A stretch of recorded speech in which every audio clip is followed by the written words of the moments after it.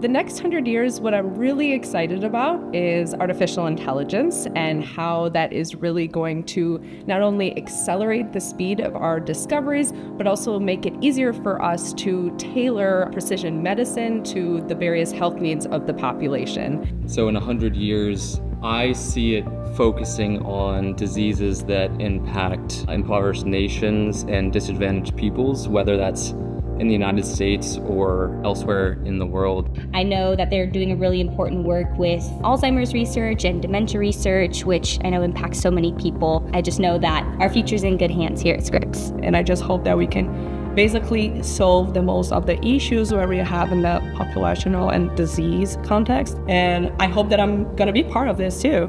In 2034, 2044, there's gonna be many processes that haven't been even invented yet that are still in trial or just an idea in someone's head. With the tools that we have, moving into those next 100 years is going to be mind-blowing. I don't think anybody can really predict what 100 years from now is really going to look like.